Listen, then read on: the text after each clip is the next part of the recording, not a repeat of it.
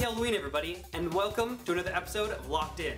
This is going to be a very easy DIY video on how to make yourself a beefy bicycle chain lock. You can buy a similar lock for about $100 in your bike store, and the benefit is they are going to usually have a warranty, meaning if you send them the cut lock, they'll reimburse you for the price of the bike, which is great, but they are very expensive, and this is a cheap alternative to having something that looks just as beefy and then you can do on a budget. All you're gonna need is the locks, which you can get cheap at your local hardware store if you don't have one laying around the house already. Second is at least one, if not more, pop tubes, and I'll explain why later. Third is a length of chain. Now the length of chain you usually can buy at your local hardware store. Now when you're selecting the chain size, I picked something in the middle. I didn't want something too big and bulky that would be extremely heavy, or too light that would look really fragile and easy to cut with bolt cutters. And the length is gonna depend on your body size. What I did is I took the chain, wrapped it around my body diagonally across my chest, to determine the length that I needed. I didn't want anything too high up and too tight or too low that would bang against my hip while I was riding. Then you want to take your tube and cut the valve stem off, cut the tube down the middle, and wrap your chain in it. You can do as many layers as you like. If you have extra pop tubes,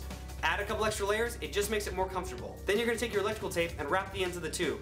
And there you go. Add the lock onto the end and you got yourself a beefy looking bike chain lock for around $5 to $15. Now I won't guarantee that no one will be able to cut through this, but like this looks more intimidating than your typical cheap bike locks you see on a lot of other bikes. And if you want some helpful tips on how to properly lock up your bike, click on the sanitation. Hope you liked this episode. Make sure to subscribe and like my Facebook page. Links are on the description, and thanks for watching another episode of Locked In.